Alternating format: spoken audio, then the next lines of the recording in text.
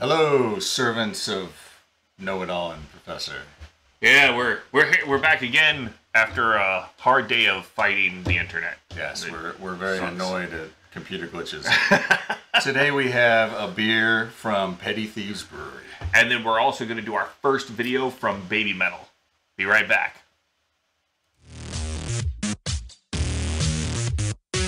Professor and Know-It-All.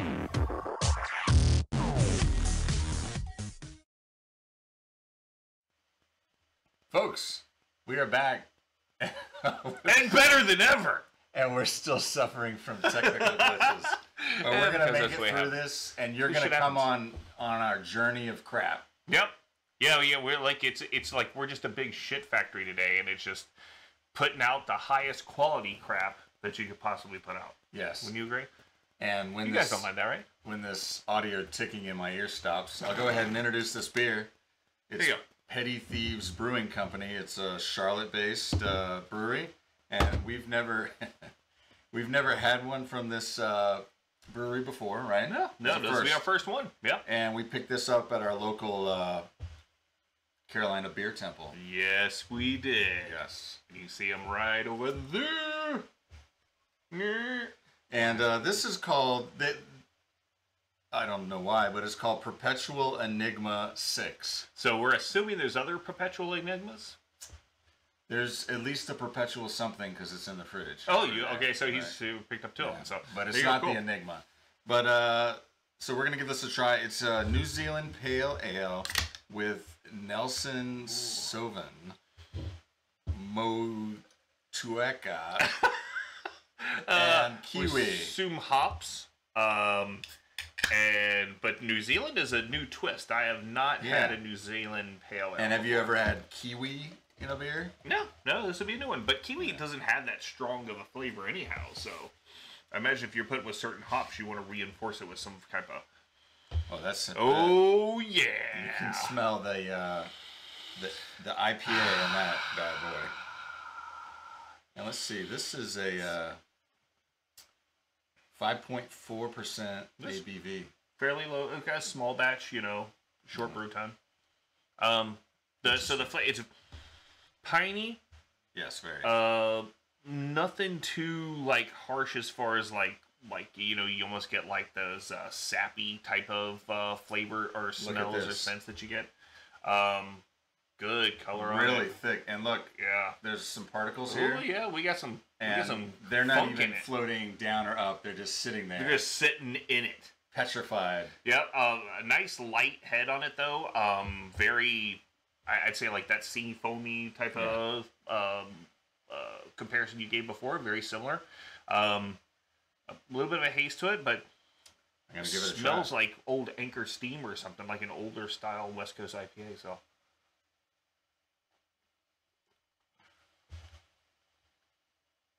Doesn't hit as hard as I thought it would with the scent. It's a little bit thinner than it looks like it would be. It's not overly like thick. I'm not really getting the kiwi, I don't think. But maybe that just goes with it not being very strong. Yeah, it's not very strong to battle with the hops. So yeah, exactly. Almost think if you're going to use a fruit that's going to be able to stand up to the hops you're using. But there's a little something there, though. Yeah, there is. It's like a sweetness to it. Yeah, it's almost like you're using that instead of like honey or something to sweeten it. Yeah, it's interesting. I'm gonna have to sit with it for a while we watch some music. What do we got today? Yeah, so we got Baby Metal. Catch Me If You Can. Now I've seen like little clips of these girls on our YouTube feed, on TikTok and stuff like that. Evidently, they have a huge following. They're Japanese. It's a group with 3 very young-looking Japanese vocalists. Okay. So I don't know what to expect. I just know that I've seen it. Like it's a little bit of I don't know. It reminds me of anime. So we'll see what we go from there. So moving on over here. So Baby Metal, Catch Me If You Can. Evidently, this is live. Hopefully, it's the official. I don't know. We'll see.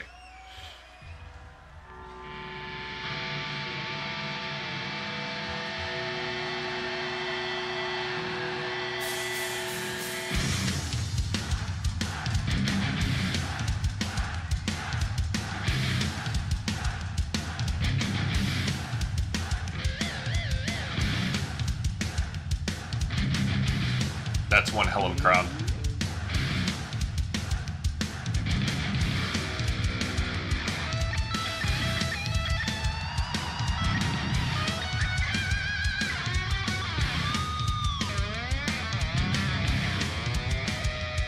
Love that guitar. Is that ESP? Yep.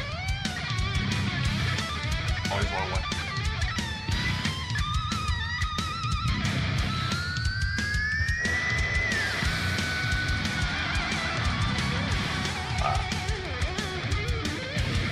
Now that's a glam rock guitar right there.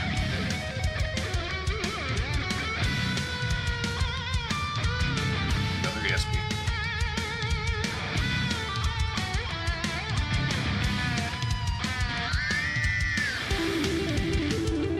Whoa, Billy Sheenan Part 2. A 6-string bass. Wow. Whoa. Wow.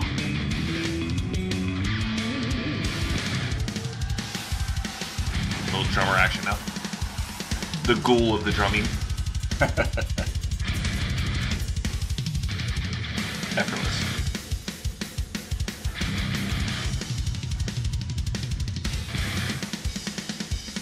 You know what Larry would say? What? This is the rush of Japanese metal. They have to play with their instruments a while. I know, right?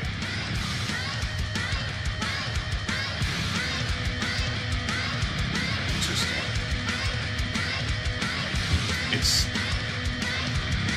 so strange.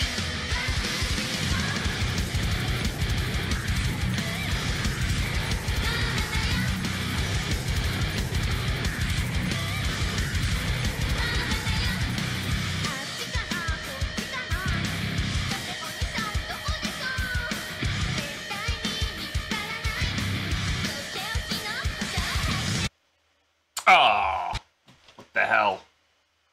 This is unacceptable, people. So I gotta say, that's just such a weird combination. It is. They have like these little kid voices, and the guy's growling in the background. Very interesting. But the I will say this, that the it's interesting. It kind of gives me this. I want to go back a little bit just to kind of get like Right. how it all comes together, because they just went from being like, hey, we're musicians, look what we can do, to hey, here's some little girls, Yeah. we can run them out here Going, hey! hey, Okay. boom, and we're right back into it. Yay!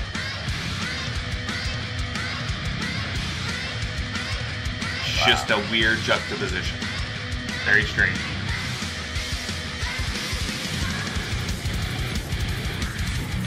I mean, they even give it like a little dance with it. Their little dances are kind of cartoonish. Yeah, very anime.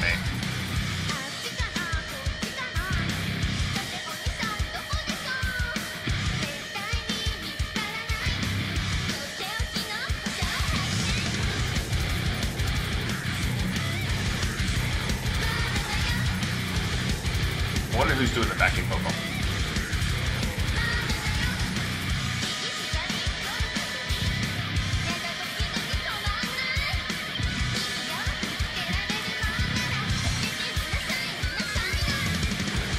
So they don't have closed captions for this?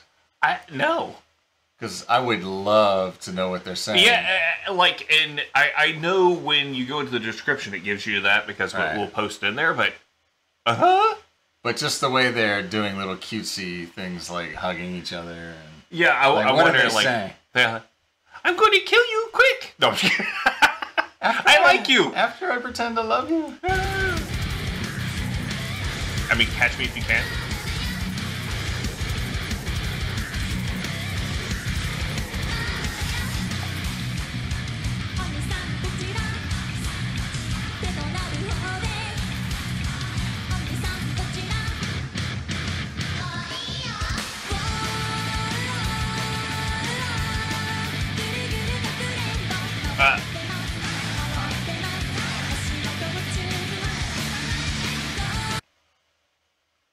Okay, so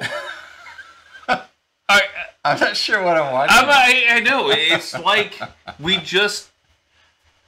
it's like Hello Kitty and frickin' Darth Vader had a baby. I don't know. It's really, really strange to me, and I don't know how to. I don't know how to take it in properly. I mean, they have like the girl band choreographed dances and everything. Like K-poppy type dances, but the music, the voices are super happy. Like that's the thing is there's happy. like Dreamcatcher is a rock girl. They have metal stuff in it, but their voices don't sound this happy. Right. So it's kind of like, you're watching freaking. What the hell is that freaking Rainbow Girl back in the 80s? What the hell was it? Rainbow Bright, and then Deathlock comes and freaking kills them all. And they're in hell and they have to perform and act happy. I know. It's wow. Okay. That's all I gotta say. Let's see what else there is. Let's go.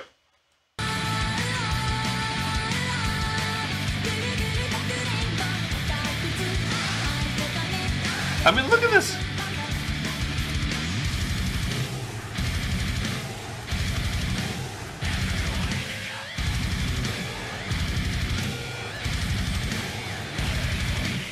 That's pretty good.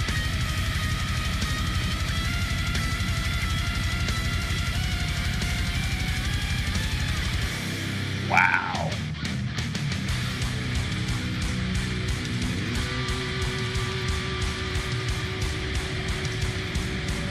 It's where they turn into demons and attack you. Nope. I really want to know what they're saying. Mm-hmm.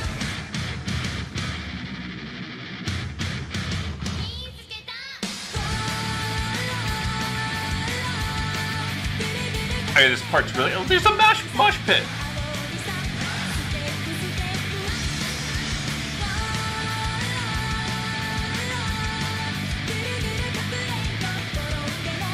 It's like Japanese bubblegum pop over top of death metal.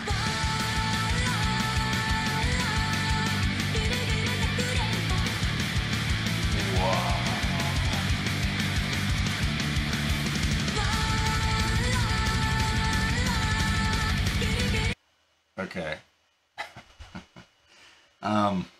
So you notice the Egyptian theme, right? Yeah, it seems like in the back. Yeah. And it just occurred to me when I was watching. They look like they're dressed up. The musicians look like they're dressed up like mummies or something. Yeah, like a ghoul of some type. Yeah. But Huh. I don't know.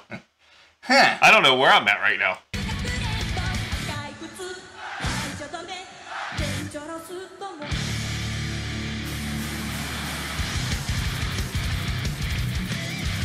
God.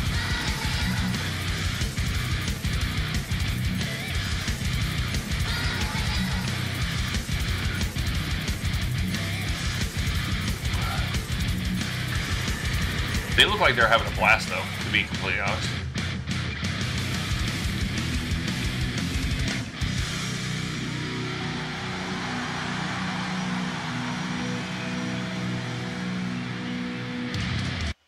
Okay, so we're gonna have to watch something else by them because I want to see if it's always so cutesy with the singing, or if they do something different. I'm completely Flabbergasted. Yeah, I don't even know if flabbergasted is the right word. I'm freaking just lost in space right now. Yeah, because I love the music. Yes. And I would like probably the voices in a different type of setting by itself. It's such an extreme. What do you guys think? I have no freaking clue. I don't even know what to think. I assume there's baby metal fans out there that, I mean, I just saw their crowd. Following, I mean, Jesus crispy. But, this is not something that I've really delved into. So what I thought of after hearing the whole thing was, like an anime show, like the theme song for an anime show. Yeah, like a Sailor Moon or something like that, but Sailor Moon on crack. Right. Where it's really heavy and there's happy singing characters because they're about to rescue the world or whatever. I don't know. I mean, I imagine like large, those really menacing, like monstrous like characters that they have in anime, like the really nasty, like bulging and everything like that, but in a tutu. Some ballerina like shoes. Bowser in a tutu. Yeah, I'm going to rip your arms off, but I'll do it nicely. I don't know. It's just kind of I don't know how to process this So, band anyway. has us acting crazy because we don't even know. Yeah, how to and respond. on top of all the crap that we've gone through today, technically, God. yes. All right, so anyway, back to The beer. Petty Thieves Brewing. Their I'll let you rate Perpetual this one Enigma. first. I'm actually going to go with a 4, and the reason being is because it's a different hop profile than I'm used to, and I think it's put together really well. And you kind of corrected me when we were first tasting it. The kiwi's there as a sweetener. It's not there as a flavor profile, I don't think. It comes off more as in lieu of a sweetener. It kind of brings that up, and it mellows out that hoppiness, which makes it a very approachable IPA. So, if you guys are looking for one, this one. I'm going to go with a 3. It's everything I hate about IPAs Yeah. because I don't like IPAs. Yeah, that's true. But they knock it out of the park as far as if I was still into IPAs, I would love this. Yeah. But I'm just too much. Yep. Too much. So there we go. He's IPA'd out. Yes. So, that being said, guys, we have beautiful beer temple glasses, and Yes, you we can do. actually see their logo right there. Make sure you look at them online, no matter wherever you are. They can get you whatever you need, I'm pretty sure. If not, they can help you. They're very knowledgeable. That being great said, selection. Petty Thieves Brewing, great job. Great first offering that we've had. So, can't wait to have another one. And, that's about it. We got That's a Baby wrap. Metal that we're going to be like followed up on because we don't know what the hell to think of it. So we're gonna go from there. All right. Cheers, guys.